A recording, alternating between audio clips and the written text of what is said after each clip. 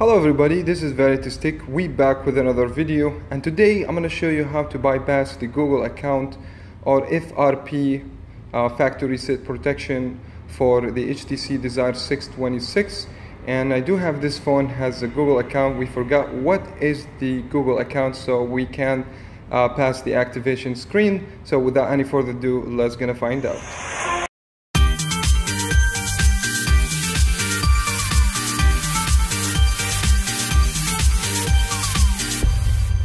Before we start, we want to just pay your attention that you need to use a certain program. You guys gonna find the link to download that program on the description box, and after you download it, it has to look like this one. And then you need a USB cable as well, so you need to have this one open. As you guys can see over here, make sure to plug the USB to your computer, and then we need to plug this one to your HTC. Now this is very important. When you plug your phone to the USB, you have to see that it's successfully connected, or it's connected to your phone, and then you should also be able to see this message, allow USB debugging, and then say always and hit OK. This is going to be the first step. Let's gonna move on the second step. It has to be done by the computer. If you guys can see here, say terminal, and then you should be able here to just go ahead and delete whatever over here. Okay, you need this one to be clean. Okay, as you guys can see, so you have nothing over here, and I do have some codes. I will link these codes on the description box as well. The first command, we need to put device. So go ahead and copy paste from here if you want, and if you don't want, just like type it on the computer. Right now I don't use, and then just hit enter. Wait, see what it's doing right now. There you go, done. We're done with the first one. Then go to the second one and copy it. You guys have to do it like same as I'm doing it. First device, the second one, then go ahead, copy paste. After we've done with this one, delete this one, go back and go here, and you guys gonna be able to see those on the description box, so don't worry about those. You guys gonna find them. Copy paste this one. Okay, so this is gonna be the last thing we need to do.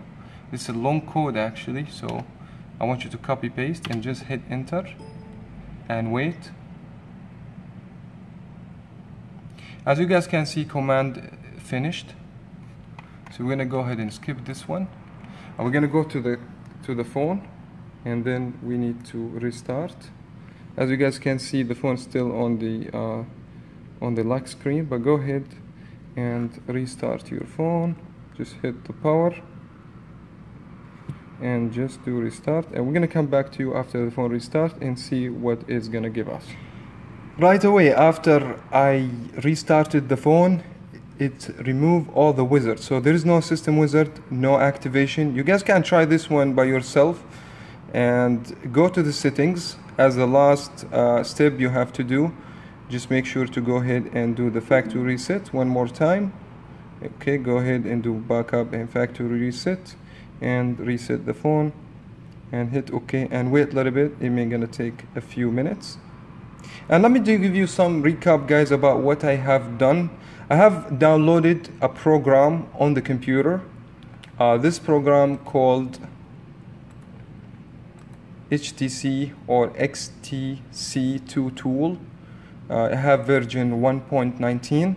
So go ahead and download it. You guys gonna find this program on the link on the description, or you guys gonna find the link on the description box. Go ahead and download this one. Then you guys gonna be able to get the program, open it on your computer, then plug your HTC to the computer through the USB, and wait till that program read your phone. It will tell you that the phone has been connected to the program successfully, and then it should give you a message about that the phone has to enable the USB debugging.